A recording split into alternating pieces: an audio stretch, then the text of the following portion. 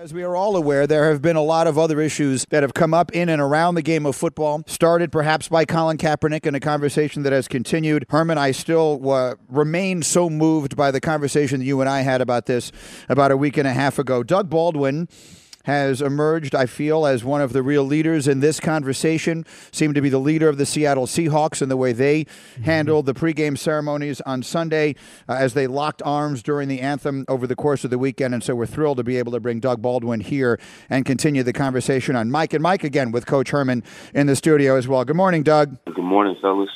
We very much appreciate the time. And obviously, we will talk about the game and all of that. But let's start with the decisions that were made leading up to it. As I was following you, and many were on social media, can you take us through the conversations that you and your teammates had and the coaching staff or whomever else may have been involved that led you from wherever it was the discussions began to where you wound up on Sunday?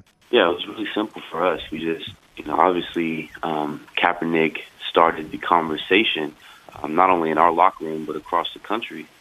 And we felt compelled to want to do something. We didn't know specifically what, but we felt like, we wanted to do something. And, we felt convicted about it. And there was, a push of conversation in the locker room and really just a bunch of guys listening to each other tell stories about things that they've been through, about their life experiences. And we came to the conclusion that we were going to do something, and whatever we did was we were going to do it together as a team. Doug, when did that start? So Colin Kaepernick sits for when he first does it. The next day when you're with your team, did conversations start immediately about the possibility of doing something? Were there those that were against what he did, for what he did? What happened immediately after that? Immediately after, it was just simple conversation, just like anybody else, just having conversation like you'd be at the water cooler. And that's all it was, and it transformed into players going more in depth. Despite the stereotypes that's out there about athletes, we have a lot of intellectual human beings in our locker room, and we discussed various topics, including this one, and it's no different. And so this one obviously resonated with a lot of guys in the locker room, and we wanted to discuss it. And so it was what started it off was basically just a simple discussion. Hey, Doug, this is Coach Herman. Appreciate having you on, my friend. With Pete being the head coach, I know as a team you guys discussed it. This is what you guys wanted to do. Where is Pete in all this? Did you have any conversations with the head coach as well? Of course. Pete's right there with us.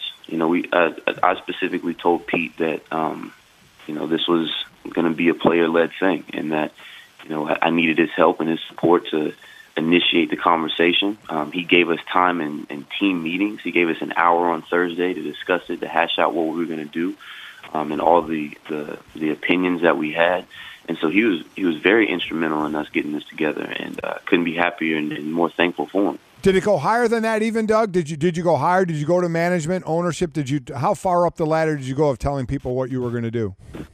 Well, that part was where I needed Pete's help. He had to relay the message to Paul Allen, and he did that for us. So, we have a pretty decent relationship with our coaching staff and with the front office, the general manager John Snyder. So, they were all on board. They understood the gravity of our conversations and the team meetings, and they let us coordinate that accordingly. And Mike and Doug Baldwin of the Seahawks. I'm just curious, what role did your former teammate Nate Boyer play in this as well? For those who don't know, he has been something of an advisor to Colin Kaepernick. He's a former Green Beret and a former NFL player, and again, was on your team. What conversations did you have with him? Yeah, we had great conversations, and more so was just listening. Again, listening to other perspectives, and that's simply what it was, discussion, him telling us, the people that he's talked to, obviously the conversations that he's had with Colin and other people, and we just listened to his input, and ultimately it didn't really matter what everybody else was saying. We had to come to an agreement as a team, but of course we wanted to get all the input, all the information, all the knowledge that we could before we made our decision.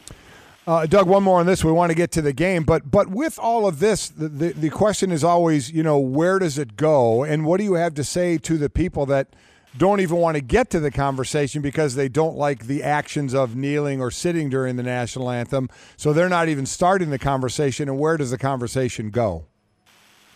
Well, if those people are willing to listen now, we greatly appreciate that. You heard us. You saw us. Whether it was taking a knee, whether it was locking arms in unity, whatever it was, you saw us. Now we're asking you to listen. And where does it go from here? We have a lot of things that we're trying to implement. Essentially, right now, at this present time, we're gathering all the information that we can. We don't know what we don't know, and so we're trying to figure it out. And then we're going to implement protocols or a process to gather that information, put it together, and formulate a plan. And so there is a follow-through. There is definitely a plan to moving forward. The thing that inspires me is that the reason why we're in the greatest country in the world is because we've never been afraid to face challenges before. We've never been afraid to make the uncommon the norm. And yeah, there's always been some pushback. There's always been some opposition to that. But ultimately, love prevailed. And so that's what we're looking forward to. Doug, Coach Herm again, and growing up in the 60s, I really appreciate what some of the guys in the league are doing for social change. But I think that early I worried about this is that because of, media was more concerned with the protests rather than listening to what you guys had to say. And I think that's the critical part now going forward. It's more of the message you have to deliver rather than the protest. Everyone was every game started, everybody's talking about, well, what are they going to do to protest rather than listen to what you guys are saying. So you guys got a platform. Use it because it's bigger than football, as you guys know. And I just appreciate what you guys are doing. I appreciate you saying that. But with that being said, I understand that mindset, and I understand the issue with the kneeling. However, if Colin Kaepernick didn't do what he did, we wouldn't be having this conversation. So in that regard, you got to appreciate and understand that our perspective is not our own. There's different perspectives, and there's different opinions, and there's different actions. However, they all play a role in our society, and we got to utilize them not as hate, but as love, and find an appreciation and a value in it. And so for me, I'm thankful that we're having this conversation because eventually somebody's going to find a way to move the needle in the right direction. Doug Baldwin, wide receiver for the Seahawks, joining us. And now let's go to the other platform that you're on, and that's the football field. And, boy, what a squeaker you guys had with the Miami Dolphins. And while a lot of people were maybe concerned, wow, Russell Wilson had the most attempts in his career, I would say you don't mind that, getting 9 receptions out of all of that. So take us through that game and a little bit of a nerve-wracking game for the opening weekend. Yeah, a little rusty, obviously, in the beginning of the season, opening up for game 1. But tip my hat to Miami. They had a great game plan defensively coming in. They got a great scheme over there, great players. And so, yeah, they gave us some things that we had to deal with. And fortunately enough, we've got a resilient team. The guys on our side of the ball are extremely talented and persevere and work hard through all those obstacles, and we were fortunate enough to come out there with a W. And it, it doesn't make for bad television to win in the fashion in which we did either. Yeah. Hey, Doug, it's kind of interesting because, as you know, I've been in ball my whole life, and there's certain things that you take away when a team does what you guys were able to do. You struggle at home. Everyone projected you guys to beat Miami by 2 scores at least. But take us in the huddle, the mindset of the players, basically knowing that you're running out of time and you've already possessed the ball 11 times and you've been struggling. And, in the huddle now, you're probably well aware that this could be our last possession of the football. Take the fans in the huddle, kind of the calmness, I think, that teams that know how to win and win in big moments. Take us in the huddle and give us some conversation that's going on when you guys go on a 14-play, drive 75 yards to score a touchdown. There was no conversation. Simply put, it was just focus on the task at hand, focus on each play as we got the opportunity to go out there and execute it. I think that we practice this every day. Every day we go out there and we practice a 2-minute situation. We put ourselves in difficult situations where we're behind at halftime or we're down towards the end of the game.